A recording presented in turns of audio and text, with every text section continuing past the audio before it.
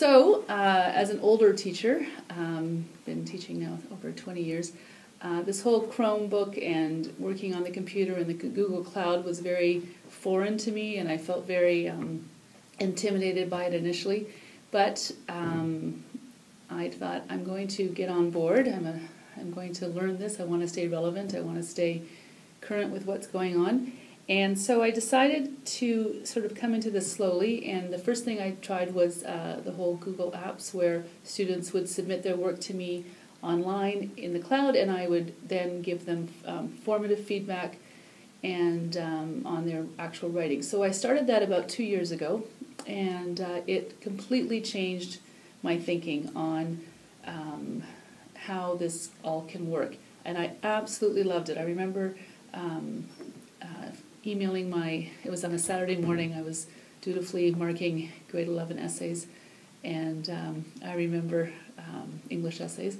I remember emailing my department head and just being blown away at how easy this was, and how quickly I was catching on, and how quickly I was able to give feedback and highlight something, comment on it, underline things, highlight things in red, whatever I wanted to do, and I can type very quickly, and so I was able to give very in-depth formative feedback immediately, send it to the kid, and then the amazing thing was a few students that morning happened to also be online, and they sent me things back immediately with their changes, and is this okay? Do you think this is good?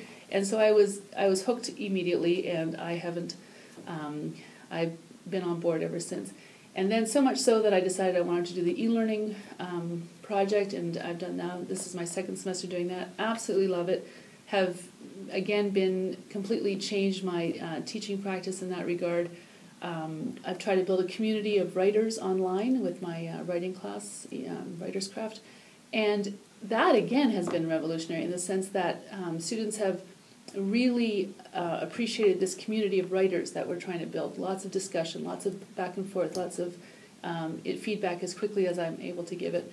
And now the Chromebooks in grade 9 here at Huron has been amazing.